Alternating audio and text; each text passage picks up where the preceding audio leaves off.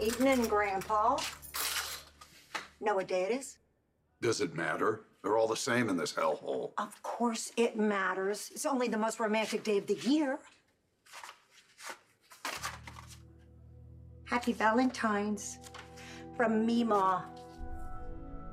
But don't worry, that's not your only gift. Chocolate-covered strawberries? No, something much sweeter.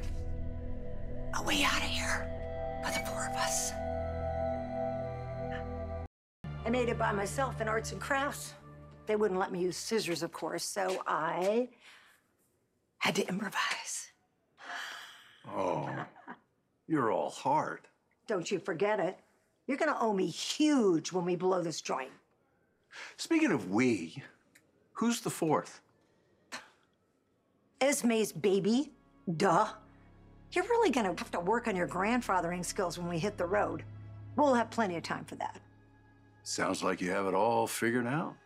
Down to the very last detail. And our daughter's on board? You know, you never even mentioned how beautiful the Esme doesn't know, does she? Quite the handy one-handed man, aren't you?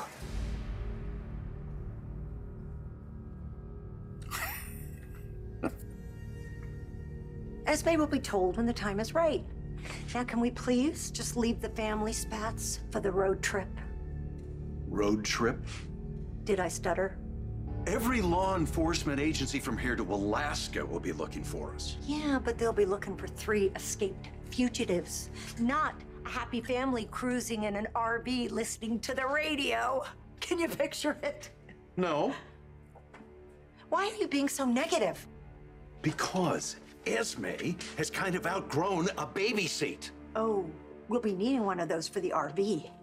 She's an adult, pregnant woman who's lost her memory. Do you really think she's gonna let you throw her into the back of an RV?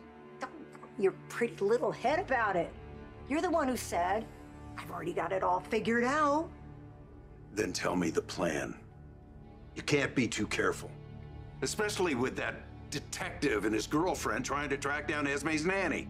In your condition, I doubt you're gonna be the one doing the driving. So, why don't you just sit back, relax, and enjoy the ride?